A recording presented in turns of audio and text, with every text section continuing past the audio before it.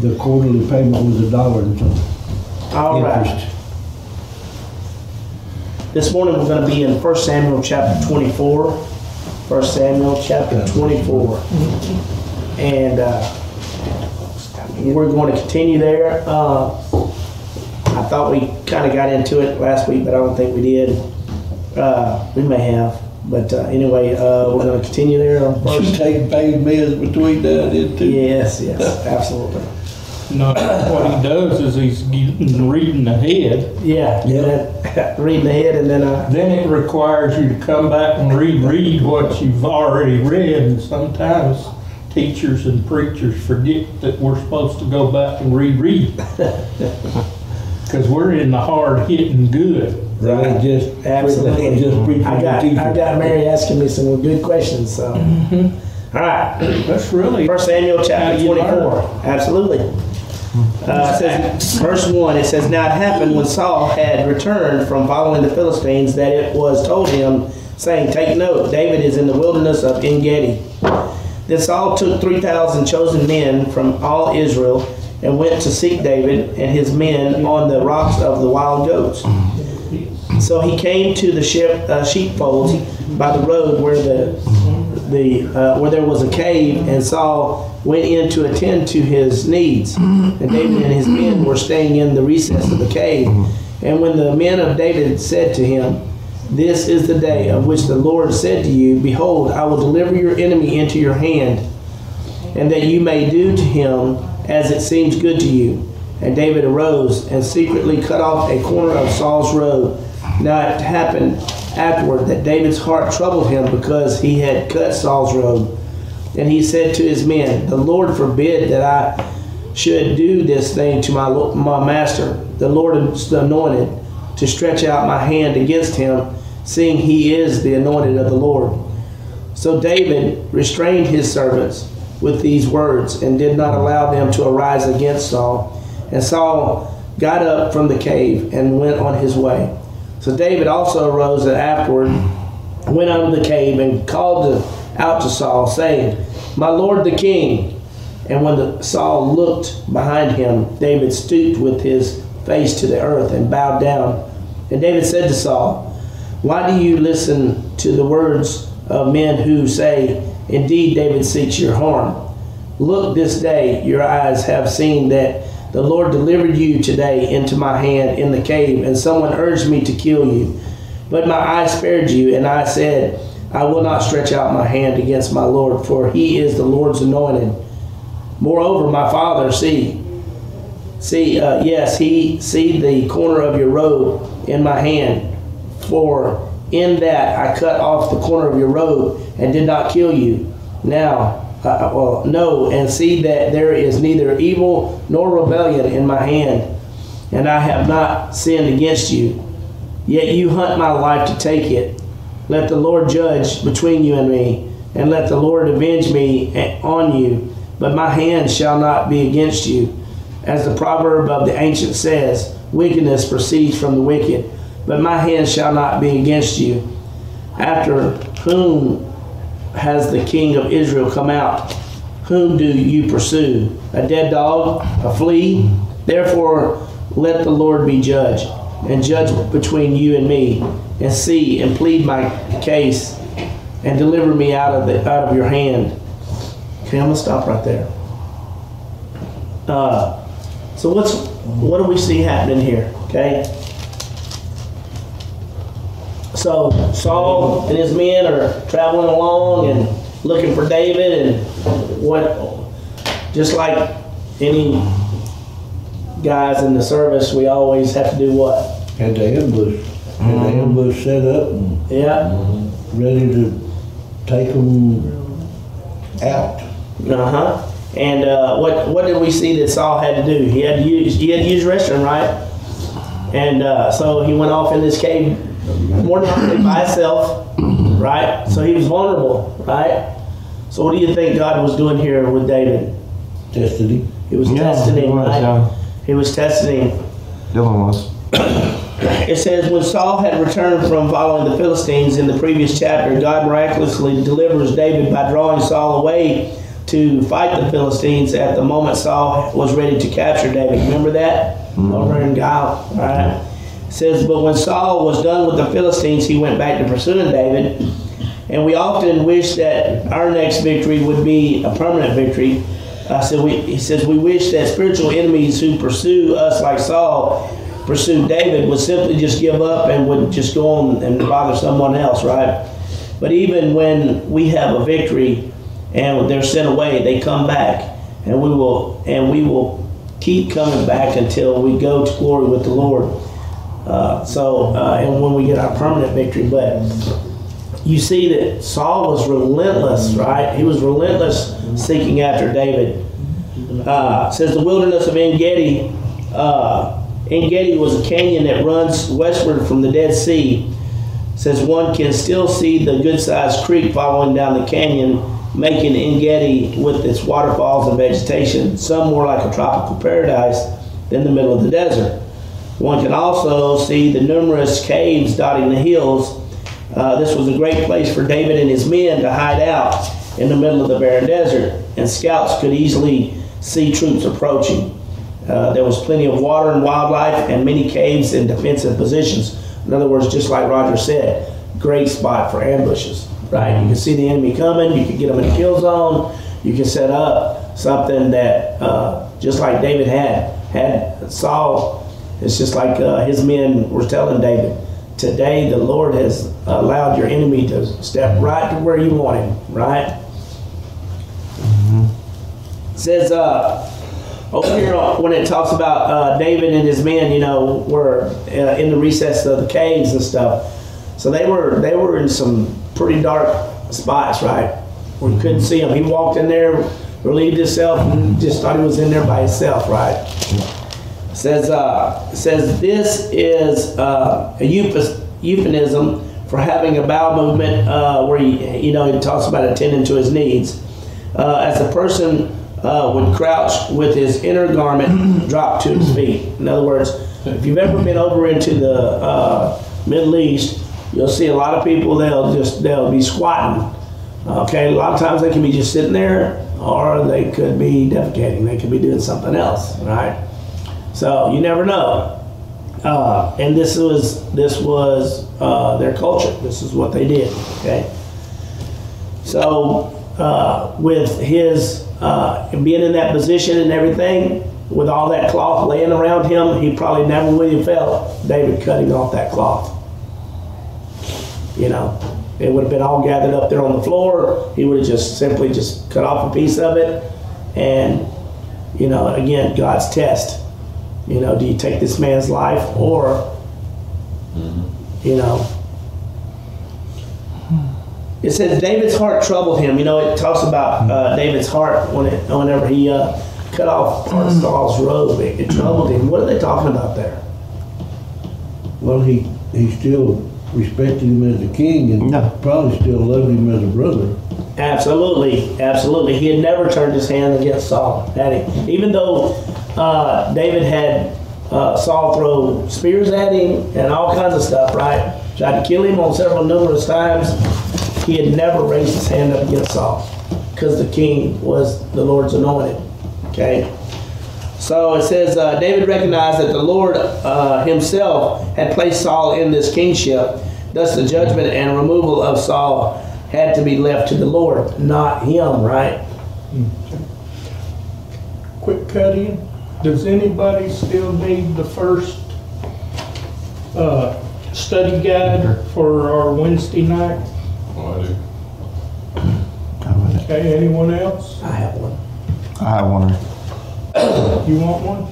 Okay, I'm gonna have to make a couple more, but carry on. Continuing on there, it says Saul unknowingly comes to the cave where David and his men were hiding, right? Yeah. It says this indicates that it was a large cave big enough to shelter a flock of sheep.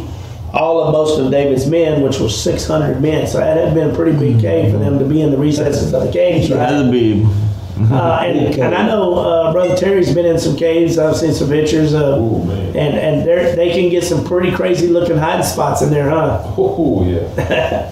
That You know what's, because we were in that concert, and just think how long all of that was in darkness, but then it took the light to show the beauty.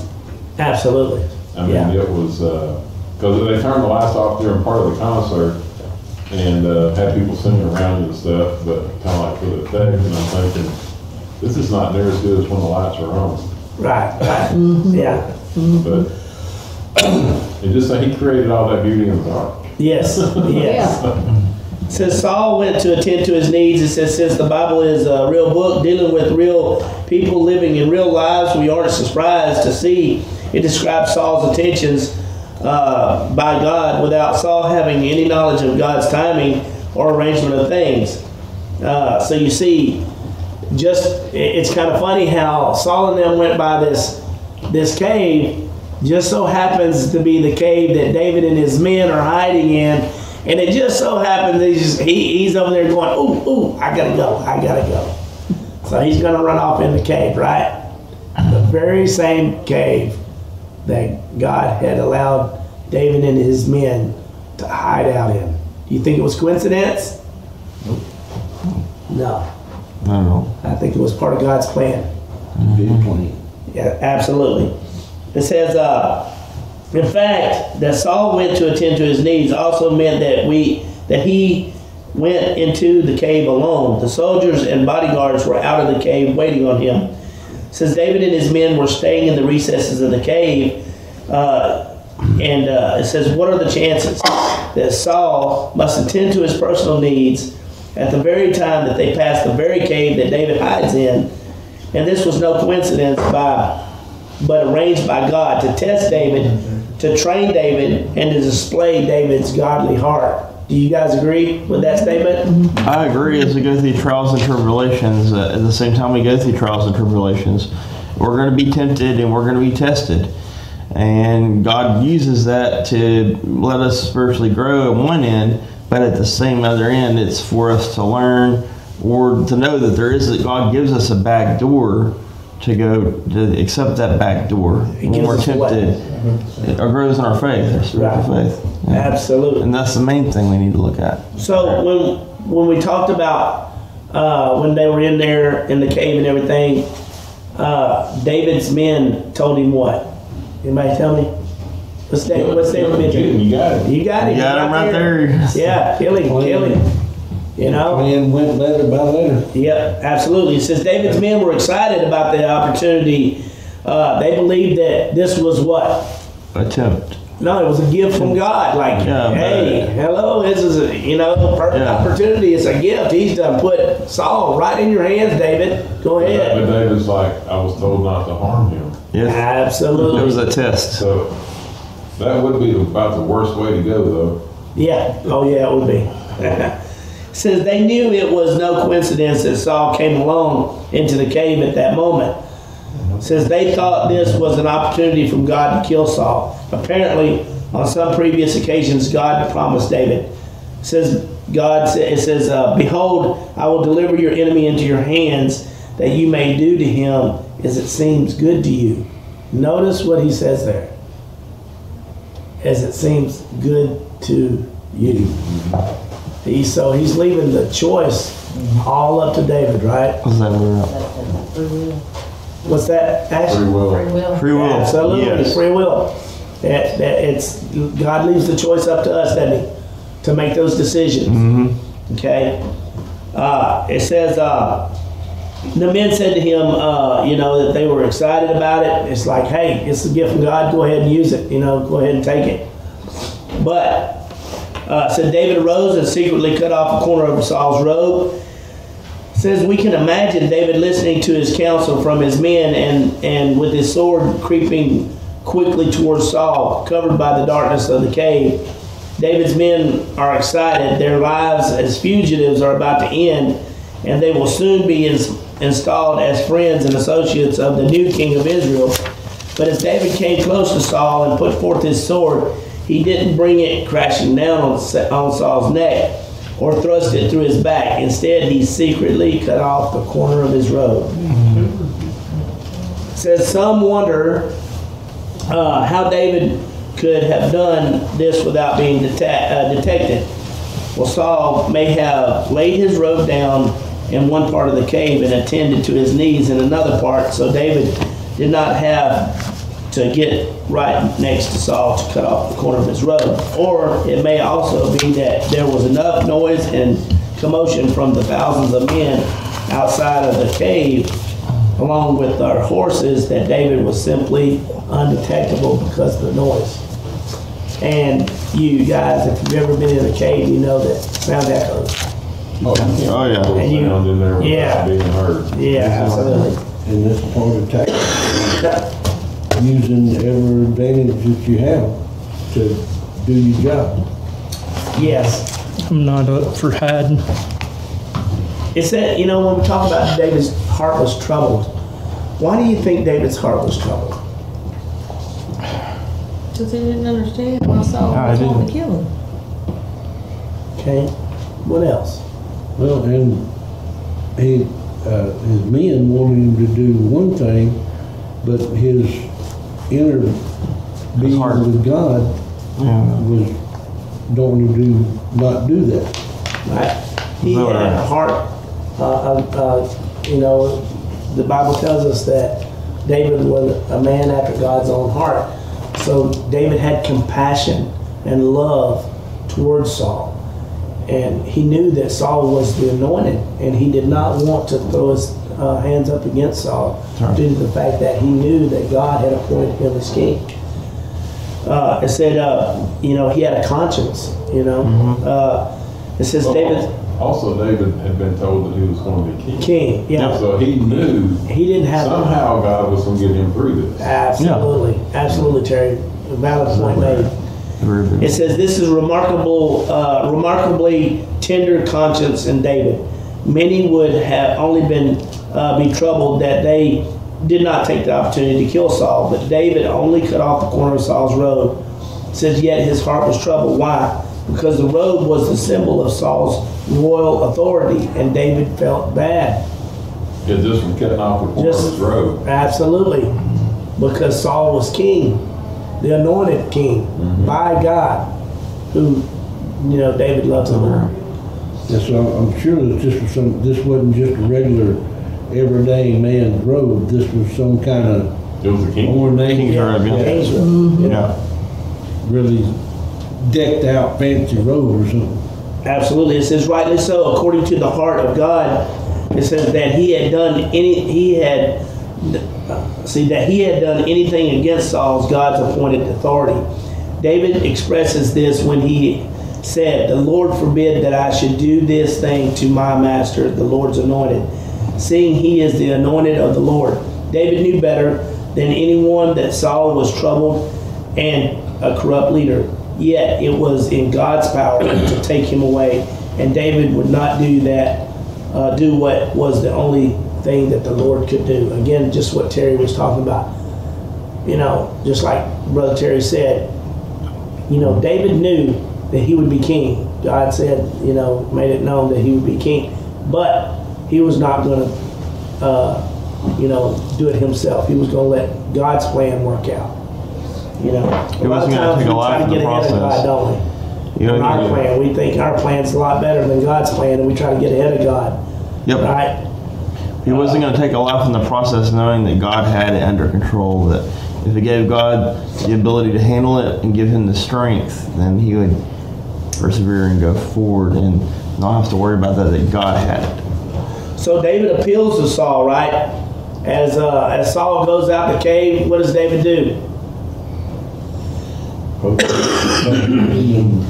He makes himself known that Yes, he he does. was in the cave, right? Mm-hmm. And he could have killed him. He makes himself known. He's like, you know, either this is going to be the end or this is going to be the beginning, because, you know, he makes himself known to the king. He does. You know, here I am, all this time running and escaping from Saul, and he turns himself in and says, hey, here I am. He makes an appeal to Saul. It says right here on verse 8, right there, it says, David also arose afterward, went out of the cave and called out to Saul, saying, my lord the king.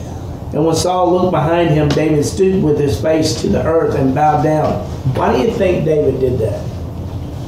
Because he was anointed king. He Yeah, he was was the the king. king, yeah. He was showing him Showing respect, respect, right? He was. Okay.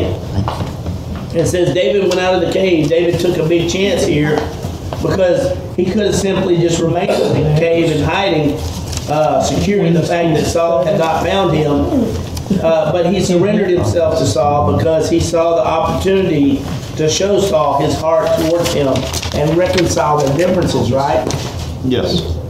Okay, so we see right here that David is understanding. He's seeing that what God's plan is for him, right? No. And he takes advantage of the situation and uses this opportunity to show Saul what his heart's all about.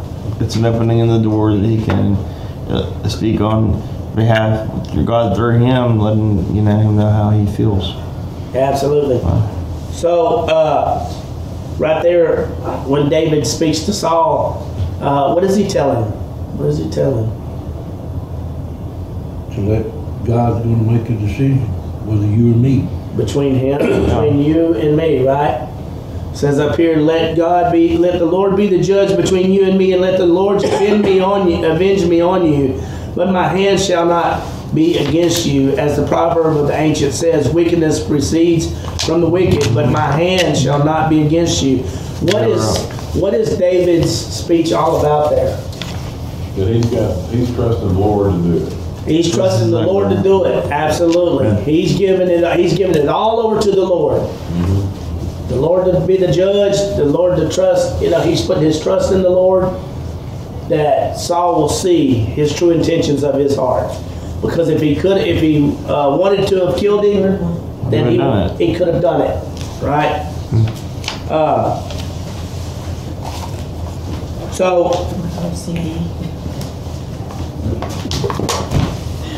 Says some might have said, David, lay it all on the line. Tell it like it is, and David will. And to some extent, but even as he does, he will show mercy and kindness to Saul. All right, so David shows mercy and kindness here. Okay. What does he mean right there, like a dead, where it says, talking about a dead dog and it says, after whom has the king of Israel come out? Whom do you pursue? A dead dog or a flea? Therefore let the Lord judge between you and me, and see and plead my case and deliver me out of your hands. So what is he using that euphemism for?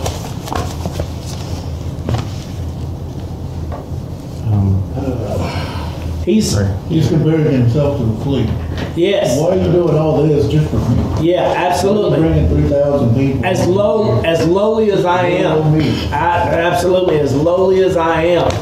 It says, David hereby expresses his lowliness and entire committal of his cause to God, who alone is the judge and to whom alone belongs vengeance. In other words, that's just like Louise said. He's showing his lowliness towards the king. The king has 3,000 people, and he's the king of Israel. And yet, He was obsessed with David. a servant. Absolutely. He had an obsession. And it's like Mary and I talked about this morning. Do you think that obsession was because of the way Saul was, or do you think it was because of the spirit that God chose to put upon Saul? It's probably Saul's jealousy because the people loved David more than they loved him and respected David more than they did him. They sang songs, right? Saul's thousands, but David's 10,000s, right? Yeah, So- that didn't I mean, think it's all Saul's pride. yeah, Right. that didn't mean though that the people were more in favor of David than No. Saul. It No. was a warrior song. Warrior Saul song. was king and Yeah. David was his man. Right. Saul was Absolutely. just jealous. Yeah. Now, where else do we see that in the Bible? Satan In the beginning. Beginning. In the beginning. and just about every king of Israel after. Yeah. Absolutely. Absolutely. So, what is Saul's reaction here We were down, what, on 16? 16. Is that where we stopped off, you guys? 16, yeah. It was 16. pretty much right now in awe, but I read ahead, so I'll let you go. Yeah. So, it's like Brother Terry said, right now Saul's like, he's like an absolute shock, right? Like, wow. I was just in there. I could have died. Here, you know, my nemesis is my enemy, the one that I'm been trying to track for years And kill. and he actually let me live. You know, he could have killed me and did not. So, start up right there at 16. It says, so it was when David had finished speaking these words to Saul that Saul said, is this your voice, my son David? And Saul lifted up his voice and wept. Then he said to David, you are more righteous than I, for you have rewarded me with good, whereas I have rewarded you with evil. And you have shown this day how you have dwelt well with me. For when the Lord delivered me into your hand, you did not kill me. For if a man finds his enemy, will he let him get away safely? Therefore, may the Lord reward you with good for what you have done to me this day. And now I know indeed that you shall surely be king, and that the kingdom of Israel shall be established in your hand. Therefore swear now to me by the Lord that you will not cut off my descendants after me, and that you will not destroy my name from my father's house. So David swore to Saul, and Saul went home, but David and his men went up to the stronghold. Okay? Wow. So, after all these years, came down to one moment, didn't it? Yep. Have you ever been in that situation where you talked to somebody or haven't talked to somebody and it all came down to just one conversation? One moment? I've done it with a bully. You did it with a bullet? Yeah. He had me pinned up against the wall, turn around, put him up against the wall, and just sit there and talk to him. I told him how I was, and the gym teacher come by and said, good for you. People at the office said, good for you. Didn't lay a hand on him. Yeah, absolutely. Saul's reaction to David. Anybody tell me? What was Saul's reaction? Oh, David? Saul's reaction to David there at He the was end. humbled. Yeah. He was humbled, wasn't he? Absolutely. Very.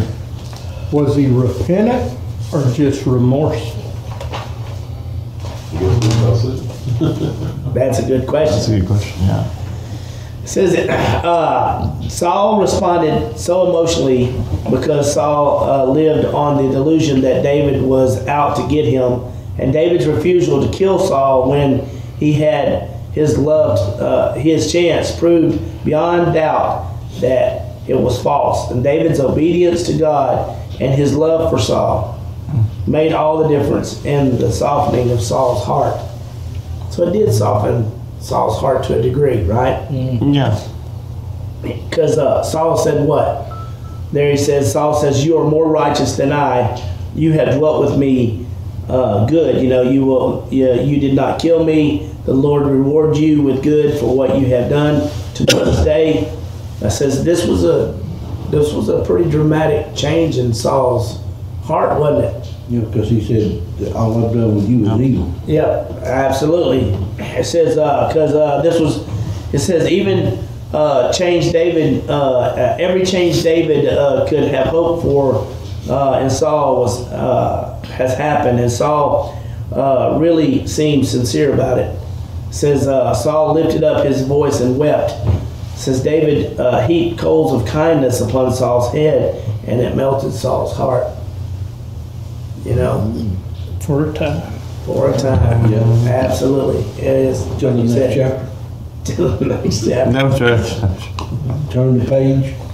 Yeah. That was Abigail, isn't it? Yeah, it starts talking about his wives and stuff, yeah. Yeah. He had another one at that time too. But it says Saul looks towards the future, right? On 20 and 22, right there, verse 20, it says, and And now I know indeed that you shall surely be king, and that you shall that the kingdom of Israel shall be established in your hand. Therefore swear now to me by the Lord that you will not cut off my descendants after me, and that you will not destroy my name from my father's house. So David swore to Saul, and Saul went home. So he was looking towards the future, even though, you know. Now, that was an easy covenant for David to make because he'd already made it with Jonathan. Right. Yeah. Yeah. And that he would take care of his descendants. That's right. Because we know that in the previous chapter, Jonathan and David made a covenant together. You know, because Jonathan went out to strengthen David's spirit at that time, because David was down in the dumps about what was going on, and Jonathan told him, "Surely you will be king." You know. Saul was the people wanted to be king, and God just gave them their king, and they found out was wrong. Right.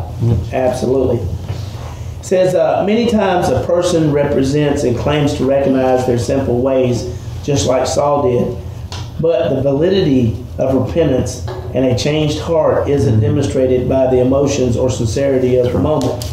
It is demonstrated by the ongoing direction of one's life, and David had every right to say, "I'm going to stay in the stronghold until I see the direction of Saul's life." Because we notice that David did what? At the very end it says that Saul went home and David went where? The stronghold. He went up to the stronghold. He went up to the stronghold again for what? One reason and one reason only, right? To see, like Brother Rick was saying just a few minutes ago, was it true repentance, or was it just a soft heart for a time being, in a moment? You know, have you ever had somebody say, you know, "I forgive you," and then the next minute, after you make them mad again, they're already back on What you did the last the time. last time? Yeah. Well, look and try to stab you again. Yes, absolutely. It says, what a miserable picture Saul is. It says, what is the use of saying, "I have played the fool," if he goes to playing the fool? What use are his tears and confession before David if he doesn't act upon his remorse? You know, it said that he lifted his face towards the Lord and he wept whenever he talked to David. But again, is it just something that was just said and played out in that moment?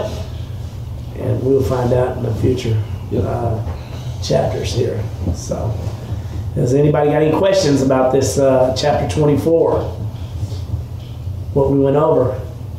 Pretty good chapter, Kind of huh? like, what would you have done in that situation if the guy had been hunting you that long? Absolutely, absolutely. You know, it goes to show, and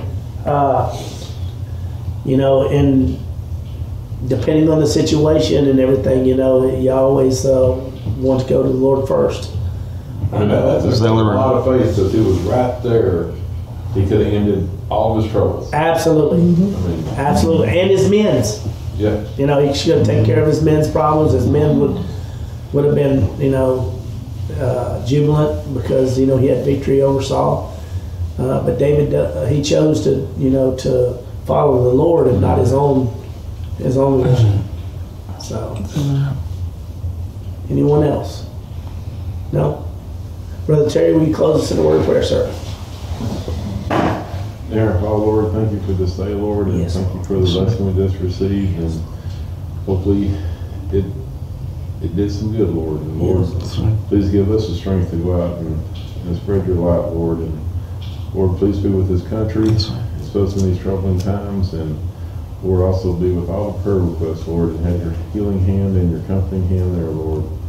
And please bless the song service and the sermon we're about to receive. In Jesus' name, I pray. Amen. Amen. Amen. Man, Absolutely.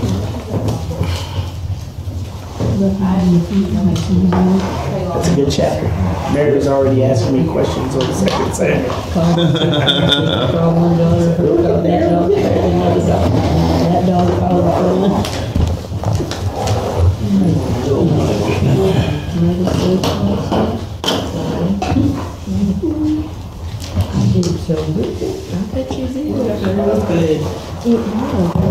Pretty good.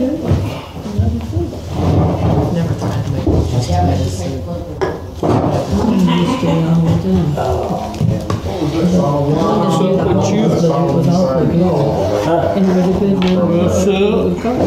That didn't sound good. I told him I was looking at pressure cooker.